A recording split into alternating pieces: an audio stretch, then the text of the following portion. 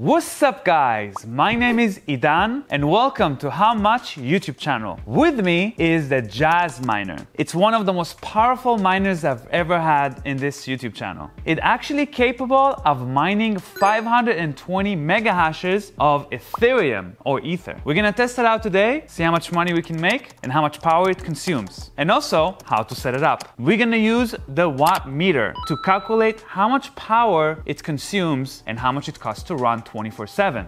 This miner is for a server rack. You can kind of see that from the handles right here. So you can put it in a server rack and imagine having 20 or 30 of those. Pretty cool. To operate this miner, you're gonna need two things: a 220 volt power coming in and an Ethernet cable for Ethernet connection. Now, your house have 110 volts, so it's not gonna work in regular household outlet. You're gonna need a 220 volt, either ask electrician to install one, or you can have a step up voltage, but it's not recommended to do that. I think it's the best to have a dedicated 220 volt for miners like this. Now I'm gonna plug it into the watt meter to see how much power we're consuming and connect it to the Ethernet. Let's go and set it up.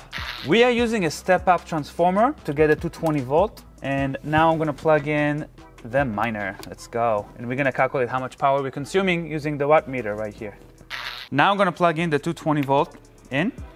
Ooh, it's turning on already. And I'm gonna plug in Ethernet. That's all we need, that's it. So we plug in the power cable, we plug in the Ethernet cable, we're ready to go. Now let's set up the miner. First, let's find the IP address for the miner using Advanced Port Scanner. It will look for all the IP addresses for all the devices in the network. And you can see here, Jasminer, I found it.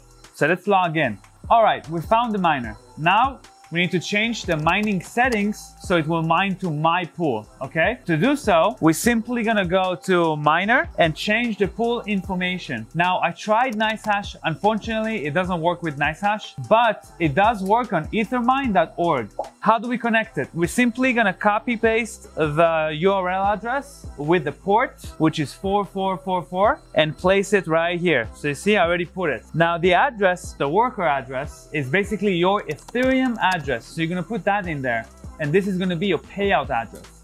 I had to wait over 30 minutes before it started mining, so it does take a long time to show up. But once I waited, we are getting over 500 mega hashes on Ethereum, which is incredible. It's kind of like having 5 3090s running at the same time. Pretty impressive. Let's check out the pool and see if those numbers here matches what the pool shows. I have been mining on ethermine.org for a day now. As you can totally see, it's working. We are making already 0.00811 Ethereum. At this time, it's about 30-40 bucks. So it's definitely working and showing up correctly. I even managed to lower my payout threshold to 0.05 Ethereum, so I'll get paid more often by putting my IP address right here so it knows it's mines for me. Now we know that it is connected directly to the Ethereum mining right here with the same IP address, which is a good sign. Now, let's see how much money 520 mega hashes can make you per day and per month. So right now, 520 mega hashes can make you $37 a day, or about $1,110 per month running. You can probably hear it. It's pretty damn loud though, so be ready for that. The fans are small on this, so running it at your home, maybe not so much. And it needs 220 volts. So you need a server room of some sort to run this just because of the noise. Now, the manufacturer told me I can actually change the frequency and get even more hashing power with about the same performance of the power. So let's give that a try. I'm gonna change the frequency now from 200 megahertz on the chip to 225. That's about 10% up for the original settings. So I'm gonna update it. We're gonna wait 30 minutes and see the result. But you know what? While we wait, let's talk about proof of work and proof of stake. As you know, Ethereum is gonna change to Ethereum 2.0, which means that mining is not gonna be necessary, and it's gonna be proof of stake, which means people who own Ethereum are gonna be rewarded, unlike miners that will get rewarded. But this miner actually supports Ethereum Classic as well. So even if Ethereum 2.0 is showing up, you'll still be able to mine regular Ethereum, and we can actually calculate how much money we're gonna make with Ethereum Classic when that's gonna show up. So we're gonna go to ETC or Ethereum Classic,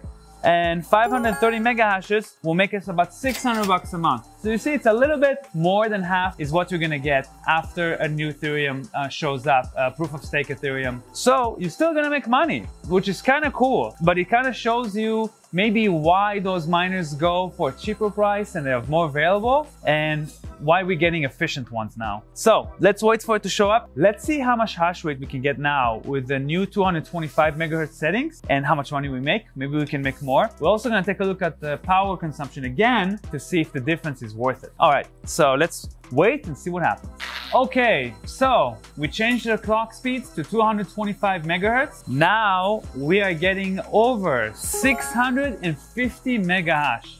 We checked the power consumption. It's the same, so it doesn't consume any more power.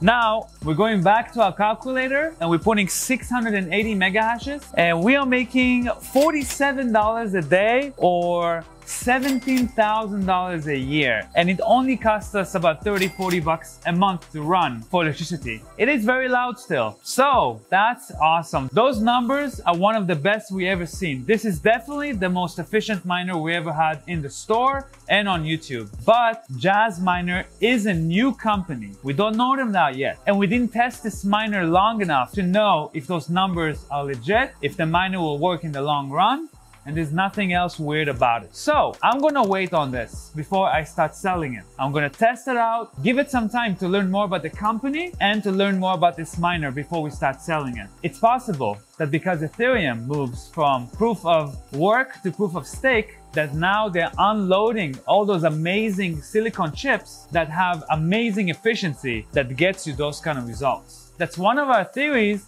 is why now they're available for sale. They've had it for a long time probably, they're just running it for themselves, but now they want to unload it. But when Ethereum goes to proof of stake, you can still mine Ethereum Classic with today's numbers and you can make about $10,000 a year. So you can still make your money pretty quick. Thank you guys so much for watching. Don't forget to subscribe to How Much YouTube channel and leave a like if you like this video. Comment below if you ever heard about Jasminer. I would like to know more about it as much as possible. And if you're interested in getting one, it will be available eventually on bitcoinmerch.com once we do all the tests. I'll see you guys next time. Peace.